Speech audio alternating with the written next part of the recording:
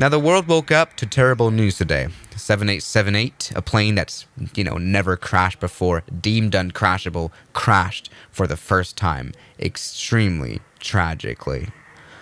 Horrifying footages have been sent to me. And so today I want to talk about, the very little information we have about Air India Flight 171, a scheduled flight just this morning from the Indian city of Ahmedabad to London, normally a long-haul 9-hour flight that ended seconds after takeoff. The plane in question, 7878, beautiful GEnx engines, normally deemed undestructible. The registration of this plane that we're talking about is Victor Tango Alpha November Bravo. One of the earlier 787s delivered, it was delivered to Air India 11 years ago into December 2013, but yet this is such a modern, sophisticated airplane. This is not your ATR crashing into a mountain. This is a big ship that just fell out of the skies seconds after takeoff. And well, it's very obvious what happened. At exactly 1:38 local time here in Ahmedabad, the airplane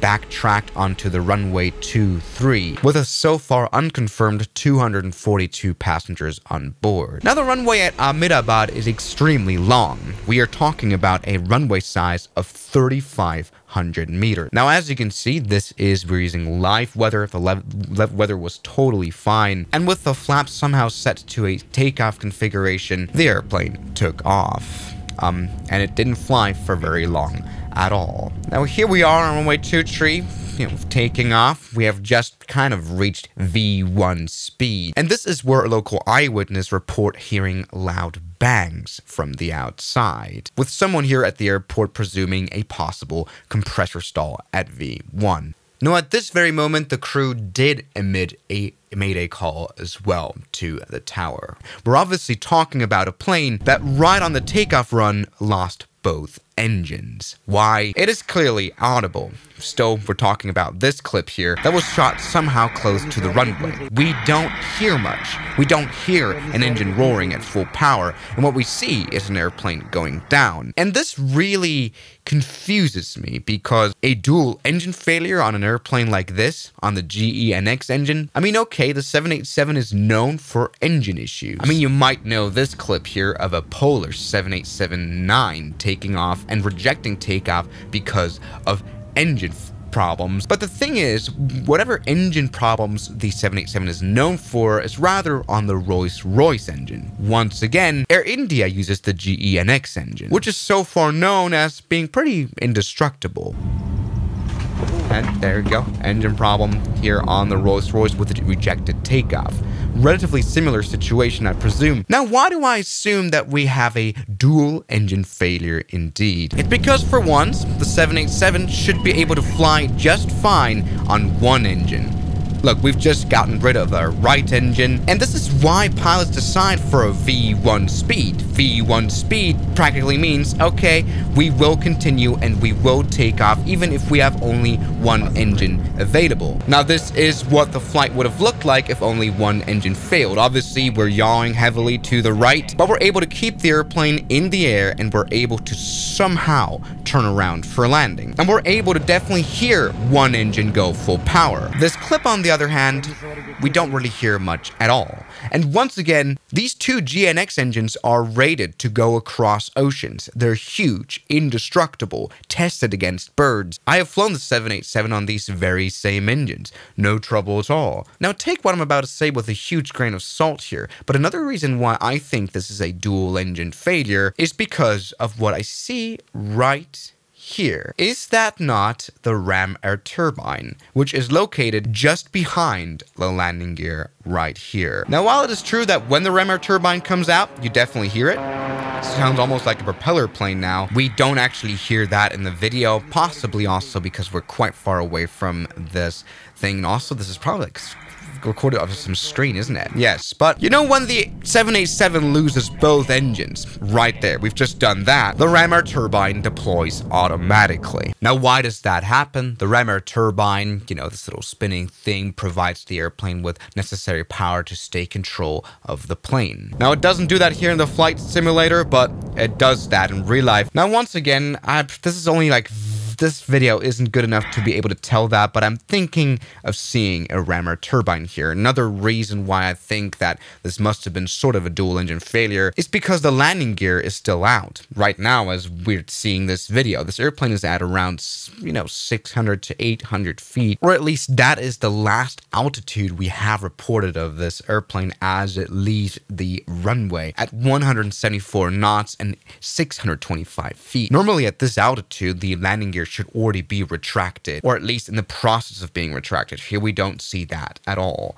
So while the ram air turbine would be able to provide power to put the landing gear up, maybe in the chaos of the situation, the pilots did not think about, raising the landing gear at this point. I hope you understand how almost mind-blowing it is, yes again, on these indestructible engines to have a dual engine failure on takeoff. And that is exactly what the Directorate of General Civil Aviation of India is saying as well. Lost complete power upon takeoff. And something else they suspect is a bird strike in both engines. What a crazy situation. Yes, birds being digested into the engines and then causing a full engine failure has happened before. This seems like a relatively similar situation to the Sully landing, where huge geese were ingested at a few thousand feet, but here now upon the runway, even before the airplane takes off. But this is no small A320 with small CFM engines or anything. This is the huge GNX engine, so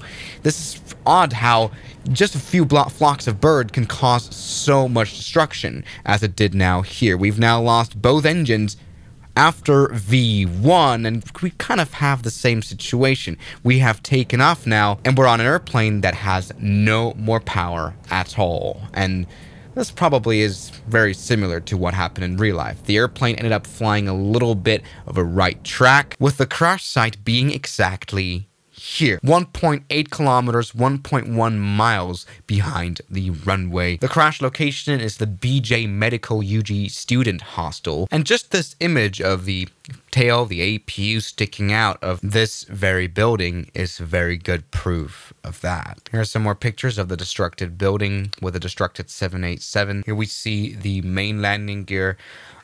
Now, obviously, this is the tail of the airplane, whereas where the wing of the airplane impacted, there was, of course, huge amounts of fire, adding to the destruction. I mean, look at this huge fireball. Obviously, this airplane was fueled to go 9 hours of flying to London, so huge amounts of fuel just igniting, and all over the internet, horrible footage of the crash site is being shared. Now, we do not have a confirmed number of how many people on board perished, how many people survived. That is something that time will tell for sure, but looking at this crash and looking at the fireball, looking at the hostel the airplane crashed into, I don't assume it's a lot. I don't like making these videos at all, because it, makes you, publish assumptions, and you cannot really be sure at all. All we know so far is we are dealing with a dual engine failure. Now the question is, was this an engine problem, or was this an outside world problem with huge birds crashing into these engines? Would that, this size of the airplane would have been literal dinosaurs being ingested?